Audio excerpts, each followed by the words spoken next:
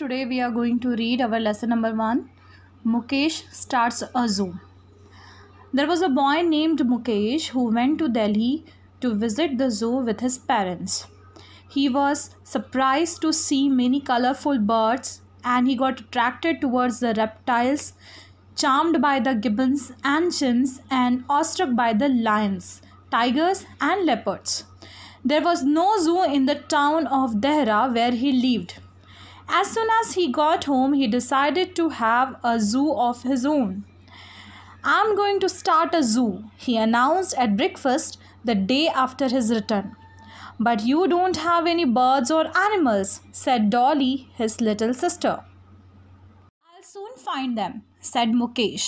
"That's what a zoo is all about, collecting animals." He was looking for a longer time at the whitewashed wall of the veranda, where a gecko was in pursuit of a fly. A little later, Mukesh was trying to catch the lizard, but it was more alert than it looked and always managed to keep a few inches ahead of his grasp. "That is not the way to catch a lizard," said Teju, appearing on the veranda steps. Teju and his sister Koki lived next door. "You catch it then," said Mukesh. Teju fetched a stick from the garden. He used to use the stick to tip the lizard off the wall and into a shoebox. "You will be my head keeper," said Mukesh, and soon he and Teju were at work in the back garden setting up enclosures with a roll of wire netting they had found in the poultry shed. "What else can we have in the zoo?" asked Teju. "There's your grandmother's parrot," said Mukesh. "That's a good idea, but we won't tell her about it. Not now. I don't think she would lend it to us. You see, it's a religious parrot. She's taught it lots of prayers and chants."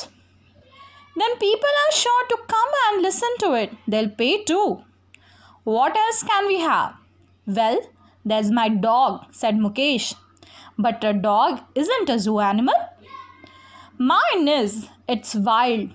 Look, it's black all over and it's got yellow eyes. Koki has a white rabbit. Will she lend it to us?" "I don't know. Maybe we can rent it from her." "And there's Sitaram's donkey." Sitaram, the washerman's son, usually used a donkey to deliver and collect the laundry from the houses along the street. "Do you really want a donkey?" asked Teju doubtfully. "I have heard of a wild ass, but not a wild donkey." "Well, they are related to each other. Why don't we paint black stripes on it and call it a zebra?" "No, that's cheating. It's got to be a proper zoo. No tricks. It's not a circus." On Saturday afternoon, a large placard placed on the jackfruit tree announced the opening of the zoo.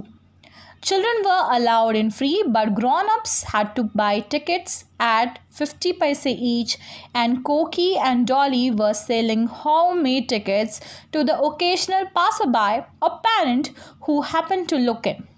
The first attraction was a packing case filled with an assortment of house lizards. They looked rather sluggish, having been generously fed with a supply of insects. Then came an enclosure in which Koki's white rabbit was on display, freshly washed and brushed. It looked very cuddly. Staring at it with evil intent from behind the wire netting was Mukesh's dog. "Rare black dog with yellow eyes," read the notice on its enclosure. Tethered to a mango tree was the donkey with a placard saying, "Wild ass from Kutch." Everyone recognized it as the washerman's beast of burden. Every now and then it tried to break loose, for it was long past its feeding time. There was also a duck that did not seem to belong to anyone, and a small cow that had strayed in on its own. But the star attraction was a parrot. As it could recite three different prayers, it was surrounded by a group of admiring parents. While Mukesh and Teju were escorting visitors around the zoo, Koki and Dolly were doing quick business at the ticket counter. They had collected about 10 rupees when there was a disturbance in the enclosures. The dog had dug itself out of its enclosure and was now busy trying to dig its way into the rabbit's compartment. The rabbit was running round and round in panic-stricken circles. Meanwhile, the donkey finally snapped the rope that held it and, braying loudly, scattered the spectators and made for home. Koki rushed to the rescue of her rabbit and had it cradled in her arms. The dog now turned its attention to the duck. The duck flew over the packing case while the dog landed in it, scattering the lizards in all directions. In all this confusion, no one noticed that the door of the parrot's cage had slipped open. With a squawk and whir of wings, the bird shot out of the cage and flew off into a nearby orchard. "The parrot's gone," shouted Dolly, and immediately a silence fell upon them. Even the dog stopped barking. How could they possibly face Granny? Teju wondered if she would believe him if he told her it had flown off to heaven. "What can we do?" he asked tearfully. The crowd fell away, unwilling to share any of the blame. Koki was too upset to suggest anything, but Mukesh had an idea.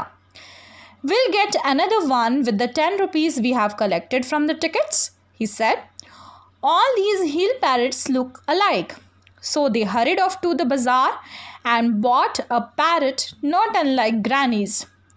Granny, who was short-sighted, did not notice the substitution, but she complained bitterly that the bird had stopped repeating its prayers and was instead making rude noises and swearing.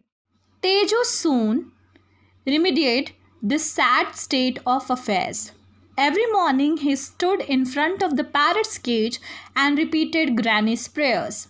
Within a few weeks, the bird had learned to repeat one of them. Granny was happy again, not only because the parrot had started praying, but also because Teju had started praying.